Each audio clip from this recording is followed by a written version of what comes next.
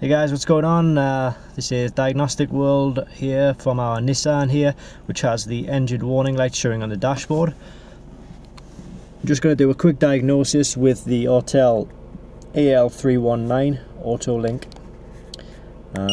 So we're just going to quickly connect to the vehicle, see if we can find out what is causing the problem.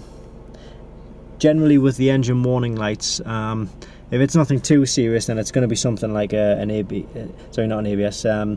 mass airflow meter, O2 sensor, ignition coil, camshaft, crankshaft sensor, something like that.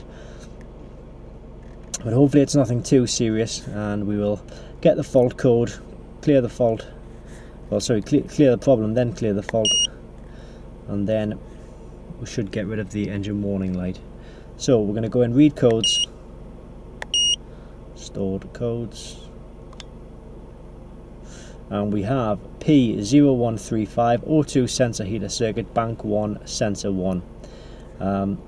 So that's quite good news actually, because the part is probably only going to be about £25–30, and it's quite easy to fix. So that's what we'll do, and then we'll come back in and erase the code, and that will allow us to remove the engine warning light from the dashboard.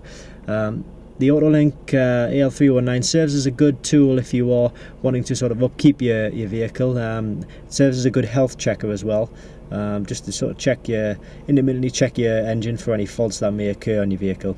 So if you are interested, just click the link directly below this video and it will take you to the page on our website. Thanks for watching.